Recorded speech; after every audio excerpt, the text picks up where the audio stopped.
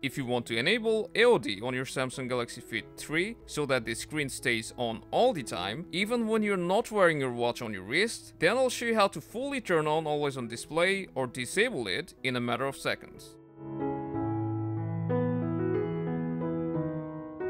On your Galaxy Fit 3, you can easily turn on or turn off AOD from the quick panel. So open the quick panel by swiping down from the top of the screen. Here you can see this small watch icon. And this is our AOD toggle. Tap on it to turn it on.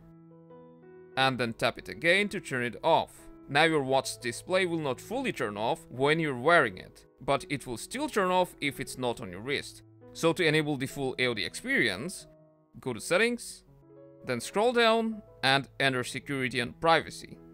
Scroll down again, and you need to turn off wrist detection, after which the always on display will be enabled even when the watch is not on your wrist. But just remember that this comes with privacy issues and will increase battery usage. So that's how you can enable your Galaxy Fit 3's always on display. If you liked it, make sure to hit that like button and subscribe for more.